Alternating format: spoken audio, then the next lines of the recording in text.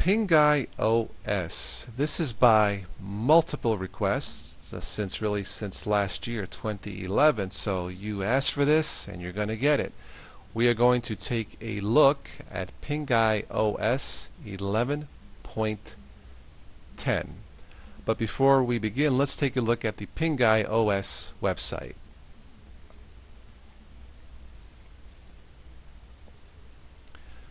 Alright, PinguyOS.com. It says here that Pinguy OS is an out-of-the-box working operating system for everyone, not just geeks.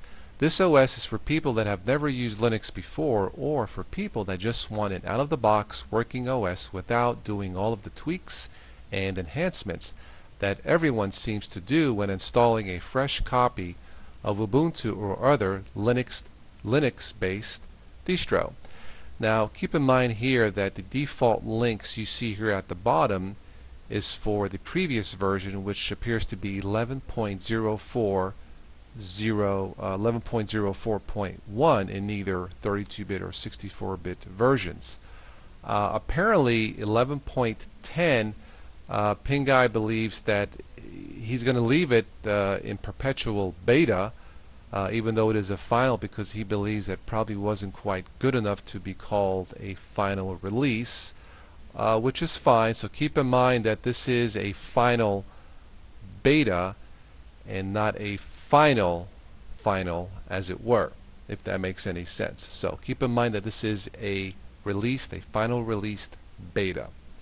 So does this website, does this description live up to what Pinguy OS is, which from what I understand from the community is a very popular, complete operating system that should work out of the box? Is that true? Well, we're going to find out. Alright, before I begin, let me just say a few things here. I tried recording this with 5 different pieces of screencasting software. None of them worked properly. None of them. The closest I came was the built-in GNOME 3 screencasting recorder that works by, let's see, by hitting Control, Shift, Alt, R. It actually does a pretty good job. It recorded it in the fairly new codec, WebM, I believe. It did a stable job, but no sound. And I can't understand, what the developers were thinking. If you're coming out with a brand new, something that's brand new from Linux, why would you want to have a built-in recorder that only does half the job? But that's just my opinion as far as that goes. So what I will do here is play back what I saw and just do some voice-over narration. So let's begin.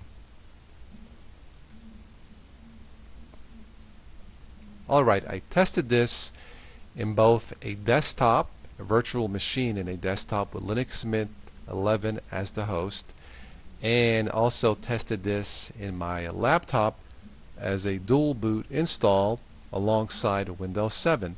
Let me just quickly say that in spite of this being a beta, I found both versions or both installs, both tests that I did to be stable. No hiccups and no crashes. I was a little bit disappointed in that both machines were dual core, and this operating system wasn't as zippy as what it should have been. Alright, what we are looking now is the shortcuts for the top panel. And you have the standard sound menu, input, microphone, G-paste, keeps track of your history, system monitor, workspaces 1 and 2, and the standard clock and date.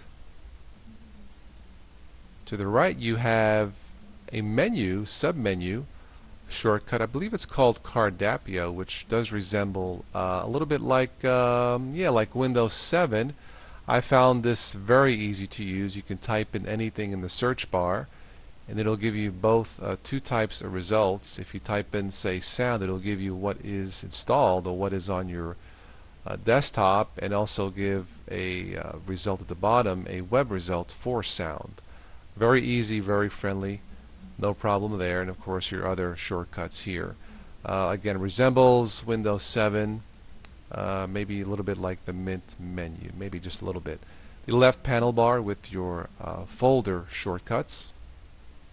The bottom you have the Docky panel or dock for your applications, software shortcuts. Again, very easy to use. And to the right there you have the big, huge system monitor widget, I guess if you want to call it that. I installed a piece of software called Jupyter Power Management, and I thought this would help with battery management. Power management still appears to be an issue with Linux, and it is here in Pinguy OS. I have an extended life battery, and I should get upwards or close to 4 hours battery life. I get that in Windows 7 or close to it. I don't get that in Pinguy OS. It's about I think it maxed out at 2 hours and 40 minutes. So there is still some work to do in power management. Now here what I did, I click the super key or the Windows key on the keyboard, and it brings up, and we go into the GNOME 3 shell.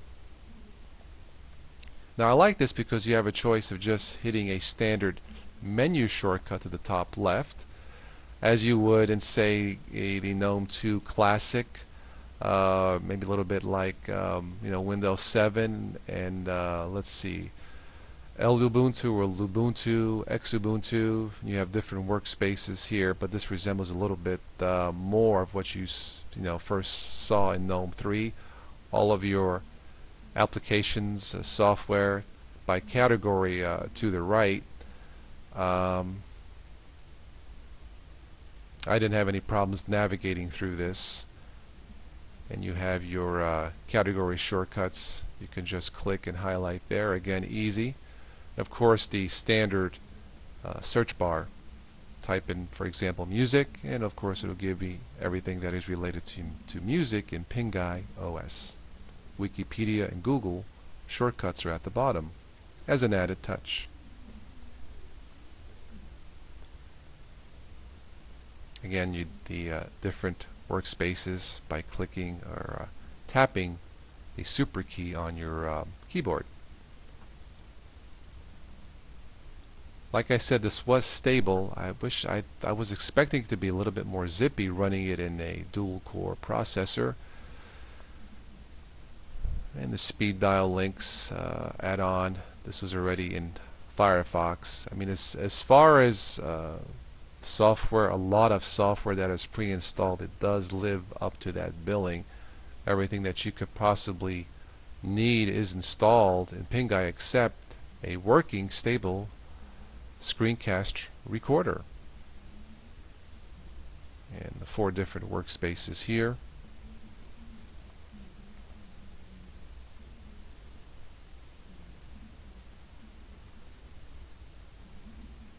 Closing out Firefox.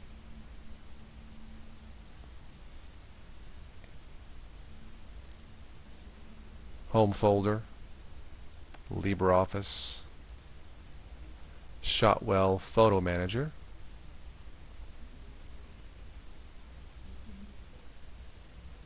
Pinguy wallpaper,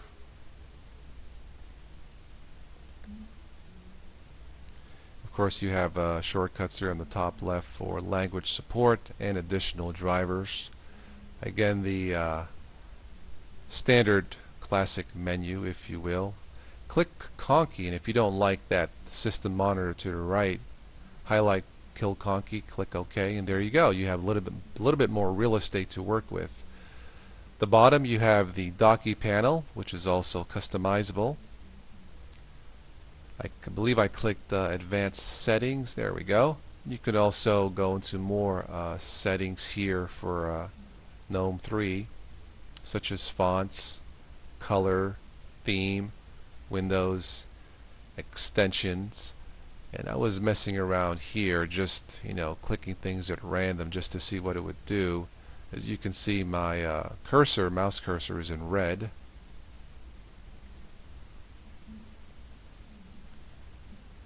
I think what I did here, one of the options changed the look of the panel. And was it that one? Maybe not. Let's see.